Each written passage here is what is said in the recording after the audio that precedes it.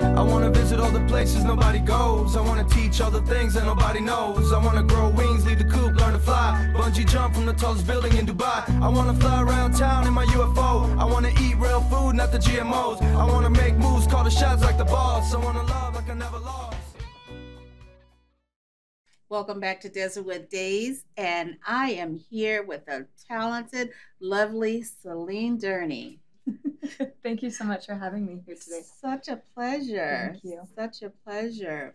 Celine, I know you come from a performing family, being a singer and a performer. When did you first realize that you had a voice you wanted to share with the world? There wasn't really a day I discovered, oh, I have this amazing voice. I just always loved to sing, and I sung pretty much anywhere and everywhere I went, and my family got kind of used to that. And but I have always found an immense joy in performing, just being on a stage and sharing something that I really, really love and am passionate about with an audience. And so that's always been something very comfortable for me to get to share that. So there's never been necessarily one particular moment where I thought I want to be a performer. Because you always did it. I just did it. Well, that's something that God blessed you with, that beautiful voice of yours. Thank you so much. Yes. So I know you have 4 sisters. I do. So did any of them sing as well? They all enjoy music to some degree. Some of them listen to it more than they do actually performing it. I do have one sister who she loves singing. She has a beautiful voice, but she's not at the same comfort level as I am of being on a stage. So she sings more so for close family members and whatnot. But I've done a couple of projects with her where I've sung and I've featured her with harmonies. You guys can be like the Braxton sisters. A little bit. I wish. That would be super fun. Yes, yes. You are so pretty. Thank you. I remember some years ago, I took some voice lessons. You did? Yes, because I thought I wanted to sing. I sing well in the shower. Oh, yeah, the best acoustics. And one of the songs that my coach had me singing was a song by Sarah Bareilles. Really? The one about Vegas. Oh, the one about I can't Vegas. remember. It's about Vegas. I can't think of the name. That's such a the song is beautiful, but I love her voice. It's so different. It's amazing that you brought that up because she's one of my biggest musical inspirations. Really? Oh, yeah. In fact, one of the groups that I am lucky to be a part of, we were named after, we drew inspiration from one of her songs. She has a lyric in one of her songs, and that's kind of where we got the name for our group, is from a Sarah Bareilles song. So she's a huge, huge influence of mine. I'm going to have to get you the name of that song. It's something about Vegas. Okay.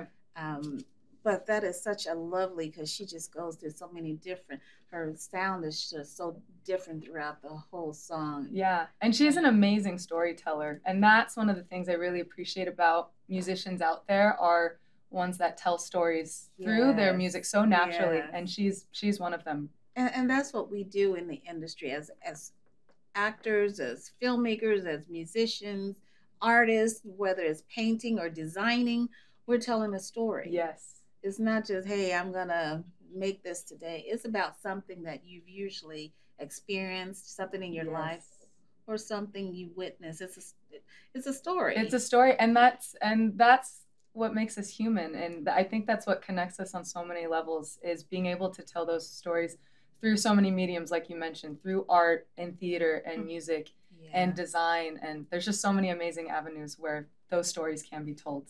Other than music, other than singing, and you play the guitar, or do you play any other instruments? I do, and I'm honestly self-taught on a lot of instruments. Really? They were just kind of, I wanted to, I mean, like I mentioned before, I love singing, but I eventually got to the point where I didn't want to sing to a karaoke track. I wanted to accompany myself, so I picked up the guitar and learned how to make chords with my hands on the guitar, on the ukulele, on the piano.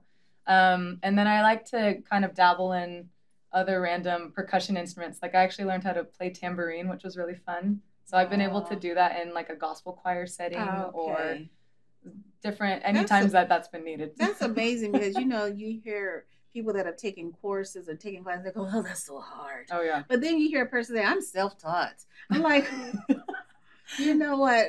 That is definitely from someone. Okay, you're self-taught. Yeah. Okay, but we can go to a course. You could try and teach me, and I'm like, "Oh, that's just so hard." Yeah. I can't do that, Celine.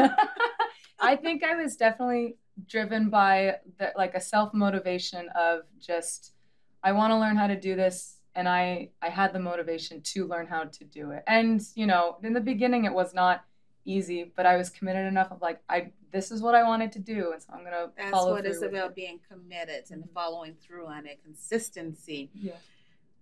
Your father is also a talented comedian. What's the experience like for you to perform with your father? Well, like I mentioned earlier, I have a sister who does sing, but she's not as comfortable about being on a stage. And so sometimes if I ever tried to drag her along for a performance, she says, "No, I'm not interested." Whereas my dad, you know, I think I kind of get that from him of being comfortable on a stage or just in front of an audience or a crowd. And so being able to perform with him feels natural for me, feels natural for him. And so to share that. That's the bond that you guys have together. Yeah. That's good. So when you're not performing and singing, what do you do? I teach full time. I'm a choir teacher. That's what my degree is in, is choral education. Okay. So when I'm not singing or you're still working your craft. I am. Right. So honestly, I'm very blessed to still have music as a job, as a main part of my job. And it's cool because I get to share those experiences with my students. I love that. So that's been a huge and you know what I also think, you know, your sister may not be comfortable now, but she's watching you. Is she younger?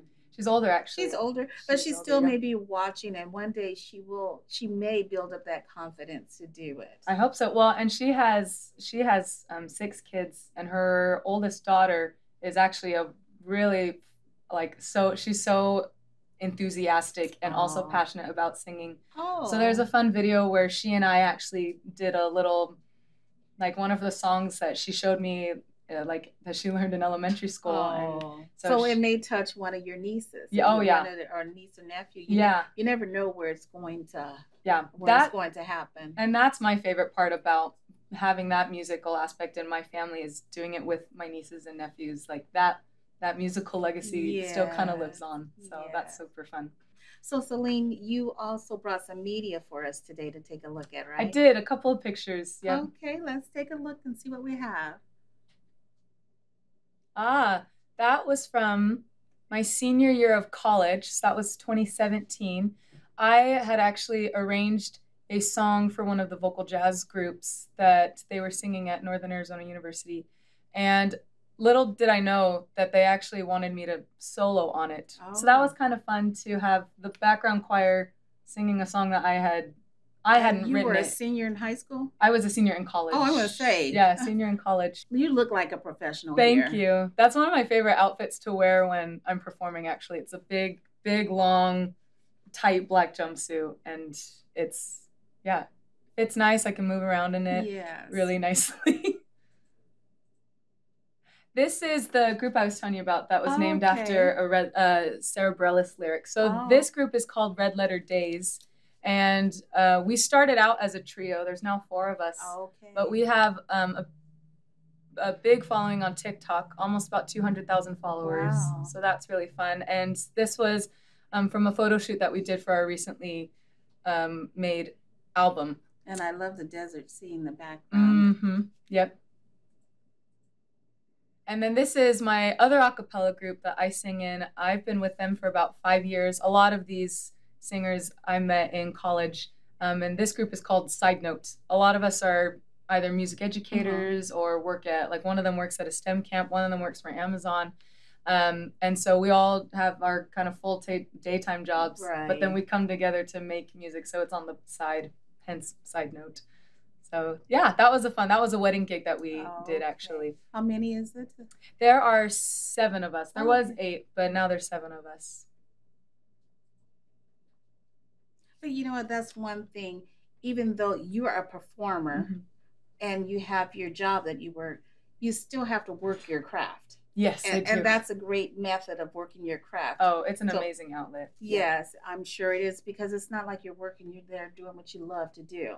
I feel like I don't have to, like, you know, a lot of people say when you go into your job, if you love it, you don't feel like you're working. And that's exactly how I feel with everything that I get to do. And I'm very, very blessed to get to do those things. That's awesome. And it is a blessing to be able to have a voice like that. Is a bless. I feel that it's just didn't fall on you. It's a blessing. Thank you so much. Tell us about one of your most memorable performances. One of my most memorable performances, I have two. One is with the group Side Note, the 7 of us. We were performing as a guest artist for this a cappella competition. In fact, it's the same one that they have in the Pitch Perfect movies, the ICCA. That's a real competition. Oh, okay. And so our group, they had asked us to come and perform as the entertainment while judges were deliberating. And the last song that we sang was Green Light by Lorde. And they had the other a cappella singers that competed come on out to the stage, and they were singing along with us. And then some people in the audience were singing along with us. And so the energy just in that room that night was very, very palpable. Wow. And I just felt like my whole soul was on fire. It was just an amazing feeling to have as a performer. Yeah. And my second one is with my dad, who I know was on the show earlier. Yes. We did a performance with the Salvation Army here in Phoenix a couple years ago. And he did a comedy set, and then I came on and sang a couple songs. But the audience that night, it was super cool because it was the people that come to the Salvation Army for lots of different things. Yes. And so that audience was very And that is genuine. Such a great feeling. Oh, yeah. Yeah. That was kind of the, there's some people that I think perform to entertain, but that was the type of performance that for me, it was, I'm performing to just genuinely share my love and my passion for music, and they're genuine, and they are accepting it. Yes, and to feel their soul, because that's what music does. It's for the soul. So where can our audience find you? So I am on Instagram. If you look up Celine Murray, which is my middle name, DCELINE MIREILLED. Or if it's easier, on TikTok, that's also another place where people can find me. And that one is just SEE.EM.DEE. It's my initials spelled out phonetically. Okay. Thank you for joining us here on Desertwood Days. And that was Celine Durney. And we will catch you next time.